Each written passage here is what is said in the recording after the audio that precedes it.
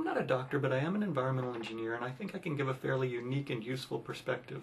I wanted to make a really important video on the huge increase in degenerative and developmental diseases which we see in our society today. Now, this is a terrible problem, and yet it's not really addressed very well in the media or anywhere else.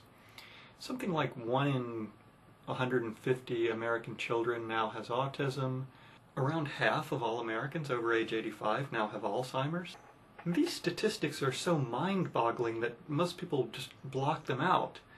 I mean, there was an entire war against polio, and yet I think it was only 1 in every 3,000 children that had polio.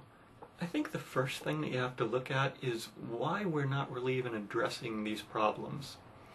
And unfortunately, the real reason, in my opinion, is that everybody kind of knows, either consciously or unconsciously, that these diseases are caused by environmental factors, by factors in our modern lifestyle.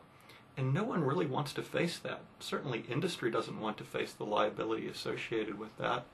And the government certainly doesn't want to face the fact that our lifestyle is causing an enormous problem like this.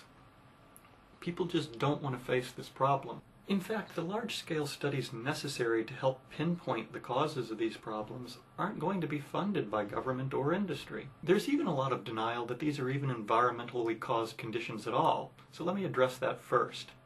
Autism was never even documented before 1938, and the doctor who first documented it said that it was the only case he had seen in 17 years of practice. And I think most people in the field will generally seem to agree that autism is increasing exponentially and has been for the last decade or more. Now again, there aren't any well-funded, wide-ranging studies which can back this up, but there are a few almost sadly anecdotal studies. For example, studies of the Amish, which show that autism is probably 100 times more prevalent among the normal population than among the Amish, who practice a different lifestyle and diet. Alzheimer's is even more obvious. All you have to do is look at the average American who's 80-something years old and look at the average person who grew up in a traditional society who's 80-something years old. Very quickly becomes apparent that a huge percentage of the American population has some mild form of dementia or Alzheimer's, whereas it's very rare in traditional societies. And again, unfortunately, the epidemiological studies haven't been funded to try to pinpoint the causes of this. But I think, again, that there's not too much dispute among healthcare practitioners that Alzheimer's, just like autism, has been increasing rapidly over the last few decades. Now, problems like this almost always have a genetic component as well as an overlap of 1 or more environmental factors that cause the problem to manifest.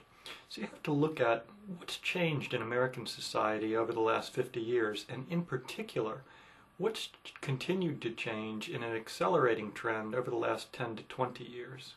Now, heavy metals are pretty much proven to cause neurological damage, and many people implicated thimerosal in autism. Unfortunately, the government did more to obstruct this study than to aid it. However, at this point, thimerosal has been banned from child vaccines for several years in the United States and even longer in other countries, and you haven't really apparently seen the great decrease in autism that you would expect if mercury was the only cause of autism. Likewise, in my understanding, there's a lot of evidence that aluminum is at least a partial cause of Alzheimer's. But it doesn't really appear that aluminum loadings have been increasing that rapidly the way Alzheimer's has, although again, few if any studies have been funded. Prions have also been implicated in some types of Alzheimer's like Crutchfield-Jacobs.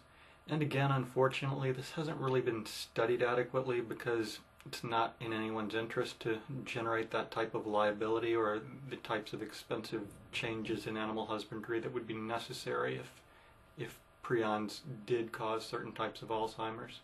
A good book on this subject is Mad Cow USA. In the little bit of time I have left, though, I'd like to talk about what I feel is one of the potentially most overlooked causes of these neurological disorders that are increasing so rapidly in America. There's an additive in our food that's been around since the 1930s, but its use has been increasing very rapidly for the last 10 to 20 years, and that's hydrogenated oil, or trans fats. Now, the brain is made up mostly of fat molecules, and trans fats are an unnatural type of fat molecule which we can't really process. So one of the first things you'd think a researcher would look at is what's the effect of trans fats on our nervous system. Unfortunately, this isn't really studied, just like all the other issues aren't really studied.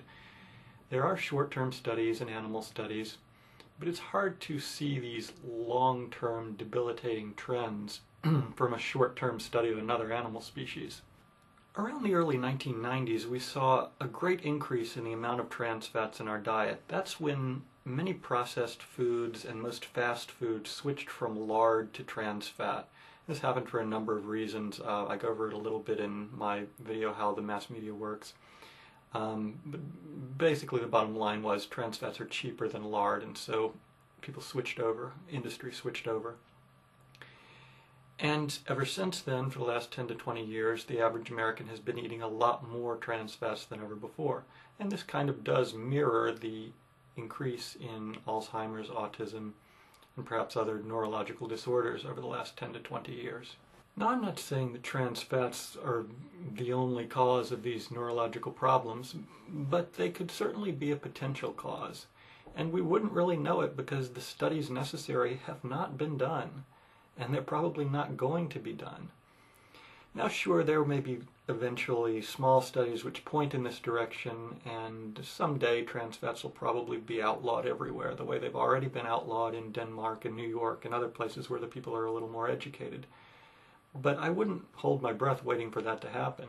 Prions, biomagnification of mercury, aluminum additives, and trans fats, they're all eliminated or greatly reduced by eating organic food or preparing your own food, rather than buying pre-processed food. Also, preparing your own food, eating organic food, and using traditional recipes will increase healthy cofactors in your diet, such as antioxidants and a proper essential fatty acid ratio. And again, these things have been basically proven in studies to improve neurological development and also to delay neurological disorders. The most difficult step really is just coming to terms with the severity of this problem and then admitting to yourself that it probably is environmental in nature.